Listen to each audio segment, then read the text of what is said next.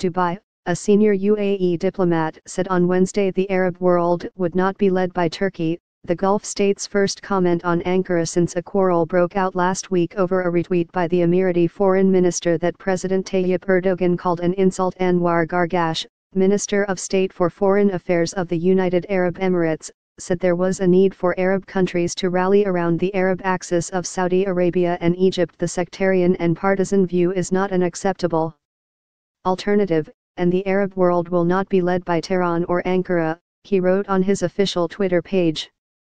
Share on Facebook, share on Twitter.